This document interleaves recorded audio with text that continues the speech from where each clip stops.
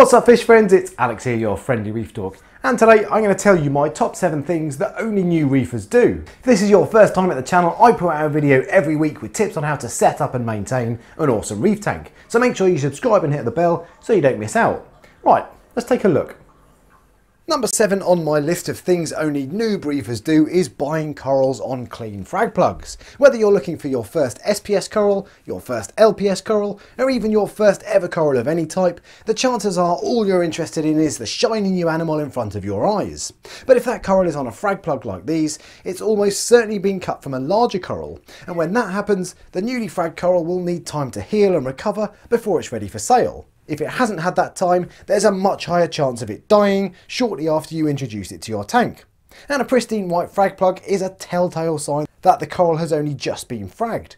While you don't want a frag plug covered in stringy algae or Aptasia anemones, a frag plug that's a little dirty, off-white, or maybe even has a smidge of nice purple coralline algae is a good sign of a coral that's had time to recover from the stress of being fragged. And ideally, you'll even be able to see that the coral has based out over the plug itself. Number 6 is relying on fish shops and Facebook for advice. Your local fish shop is the most obvious place to go for advice as a beginner. But the problem with that is that they have a vested interest in selling you something, so their advice is likely to be biased. And even with that aside, I've heard some shocking advice given out by shops who really should know better. Facebook groups are also a really common place for newbies to seek advice, and there are some groups like Worldwide Reefing that are great for quick snippets of advice. But all too often on Facebook, you'll be getting advice from someone who's been in the hobby for 6 months and thinks they're an expert. Being social media, you also regularly see people becoming patronising or telling you how irresponsible you are for buying a fish without researching, when all you want is a bit of friendly advice to dig you out of a hole. That's not true of all Facebook groups or fish shops, but the best place to get detailed advice tailored to your situation from experienced hobbyists is online forums. Ultimate Reef in the UK and Reef to Reef in the States are among the best places.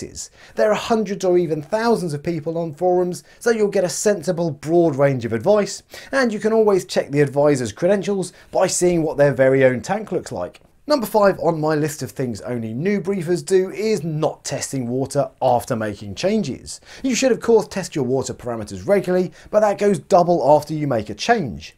Whether it's getting a new light, changing your Roaphos or GFO, or if you start adding coral food. Whatever change you make to your usual routine is likely to have an impact on your parameters. If you start adding coral food like Red Sea Reef Energy, the chances are your corals will grow more quickly, and so they'll use more alkalinity and calcium.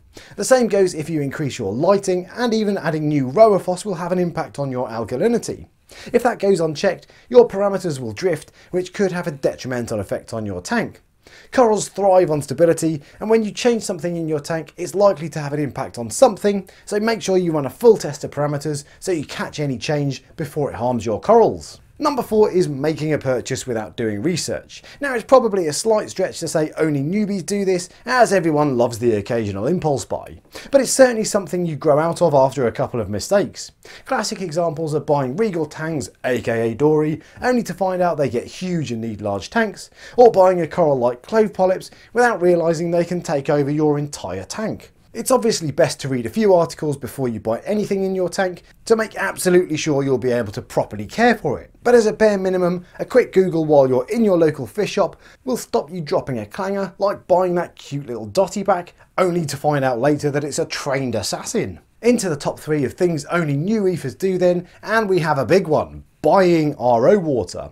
You should think of this hobby as keeping water, not keeping fish and corals. The quality of the water in your tank is the single most important thing to get right in this hobby, and trusting that to your local fish shop is a hell of a risk. Most shops I've asked don't keep their RODI water at 0 TDS, which is what you should be aiming for. Anything higher than that and you could be introducing nasties like phosphate, nitrate, silicate, or even copper. The main reason new reefers don't make their own water is that they think they'll get it wrong, or because they think RODI filters are complicated. But an RODI filter is essentially just a big version of a Brita water filter, and there are dozens of guides here on YouTube showing you how they work. They're really easy to use, they'll save you having to lug water back and forth from your local fish shop every weekend, and they'll pay for themselves in no time. But most importantly, they give you control over your own water supply. If you only take one thing from this video, make it this and buy yourself an RODI filter. I'll put a link in the description so you can see the sort of thing you should be getting. And in at number 2 is buying traditional beginner corals. I'm talking about things like plain mushrooms and leather corals, or even beginner SPS corals like plating Montipora. When it comes to buying corals, it is of course important to make sure you don't run before you can walk. But the most popular searches on the net among new reefers are for the hardiest corals. That means things like toadstools and mushrooms, which are nigh on impossible to kill. But the chances are you'll get bored of them pretty quickly, and there are loads of hardy corals that are great for beginners that you won't grow out of in 6 months. I've done 2 whole videos on this subject alone, so I won't labour the point, but in a hobby with such a huge range of variety of colour, you don't need to restrict yourself when you buy your first coral.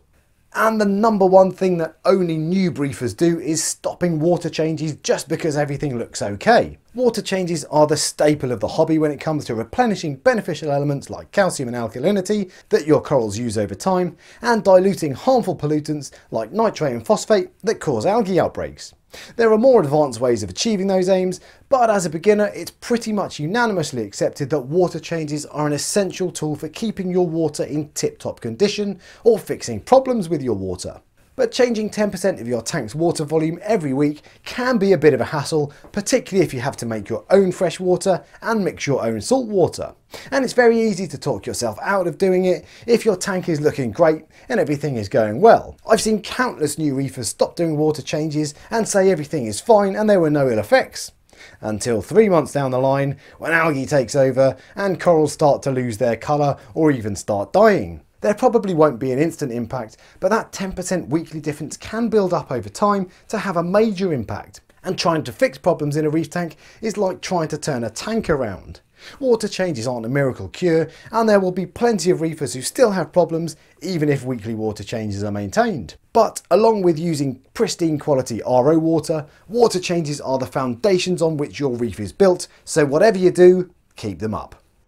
So there you have it then, that is my top 7 list of things that only new reefers do. If you enjoyed the video, give me a thumbs up and subscribe for next week, and until next time, happy reefing.